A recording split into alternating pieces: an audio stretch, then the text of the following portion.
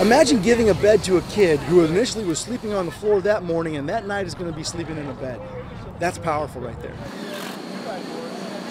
That was the goal for volunteers who showed up to this Glendale parking lot Saturday morning.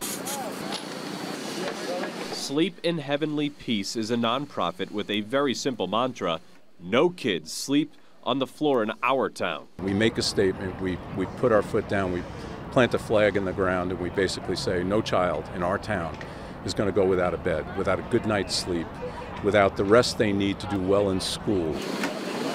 More than 100 volunteers from Rotary District 5495, Fullerton Financial, area churches and more, measuring, drilling, and sanding the parts that will become beds for dozens of kids. There are so many needs in the community.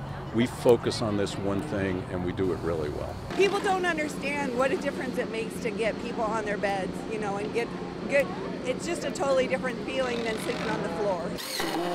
The Phoenix chapter of Sleep in Heavenly Peace has delivered 3,200 beds to kids who otherwise wouldn't have had them. We owe them the best life we can give them. It helps kids get a good night's sleep, and the volunteers rest easier too, knowing they've made a difference in someone's life. It's amazing. You can come here, be with a whole bunch of your friends, do something that's significant and valuable, and then walk away and say, you know what, I made a difference today. It gives you a feeling that maybe we're making some progress to pay back to those kids for what we've already exposed them to. Overwhelmed, heartwarming, love it.